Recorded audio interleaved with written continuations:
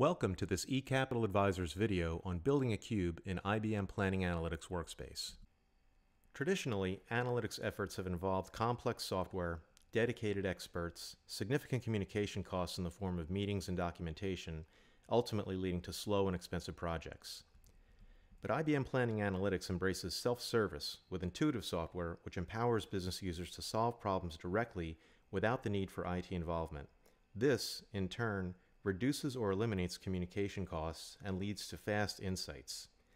The ability for users to create and share their own cubes and business models is just one way that IBM Planning Analytics enables self-service. IBM Planning Analytics makes cube creation an easy three-step process. Step 1, create your dimensions. Step 2, combine your dimensions to create a cube. And Step 3, add any additional calculations. As a quick review of our prior video on OLAP concepts, dimensions are lists of related items. Dimensions can be combined to form cubes. Cubes can be used to hold, collect, and calculate data. To begin this example, I will create a new book in my workspace. Then I'm presented with a blank canvas on which I can begin to build. On the left pane, I see my available servers. I expand the server I want to work with, right-click on Dimensions, and click Create Dimension. I'm going to name this dimension Accounts, and then manually enter account names. You have the options to enter data, copy and paste, or import from your source systems.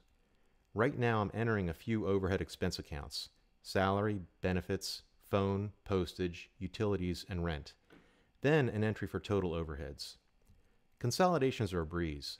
I just drag the overhead accounts onto the total and they automatically consolidate.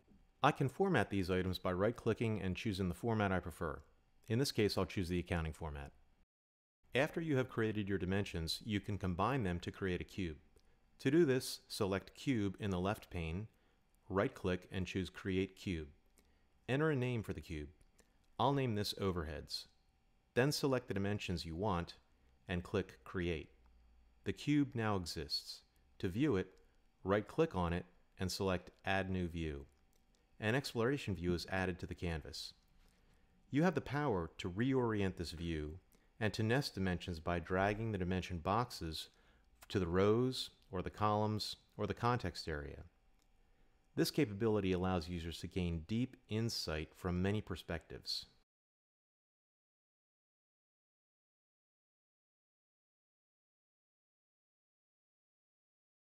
After you have created your cube, you can easily create insightful and compelling dashboards with it. In this example, I've used the Overheads cube to create a dashboard with a quarterly actual, budget, and variance report, along with related charts and key indicators.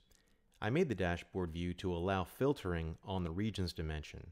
I can now share this dashboard with my team to allow for collaborative, data-driven decision-making.